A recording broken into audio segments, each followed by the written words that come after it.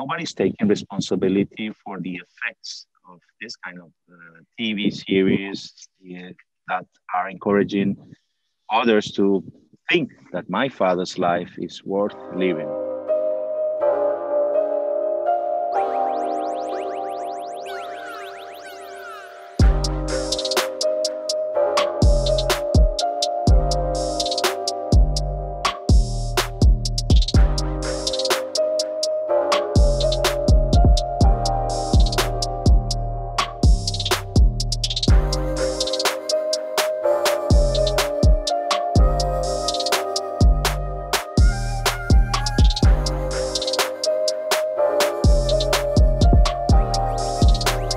I suffer so much violence, and I saw a lot of people suffering from that. So I don't want to do the same that Netflix is doing, encouraging others to believe that the drug trafficking business and the criminal life are worth living.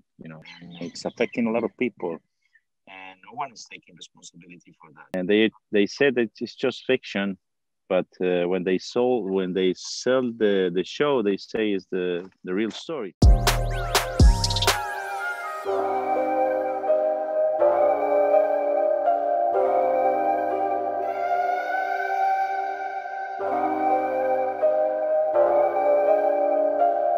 received like 3,000 to 4,000 messages in a daily basis from different parts of the world through the social media, saying to me, "Hey, I just saw the Narco series and it's so cool. Now I want to be like your father. How can you help me?"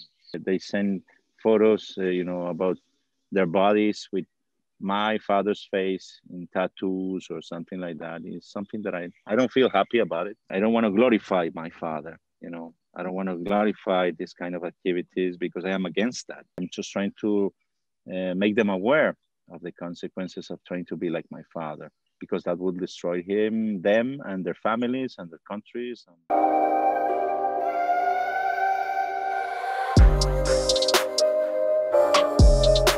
The first time I tried marijuana was when I was 28 years old. It took me a lot of time, and I was surrounded by bodyguards and friends. They were all consuming marijuana, cocaine, everything that you can imagine. And I never felt tempted because of the good education that I received from my father. When we finally came back to Colombia after Panama and Nicaragua, he invited me to sit down and he showed me all the drugs available in the world. And he started showing me, hey, this is cocaine, this is marijuana, this is LSD, this is crack. This is the kind of harm it will make you if you consume this kind of drug. So don't do it. Just be brave. Stay away from that. And if you feel tempted, call me and we'll see if we can try together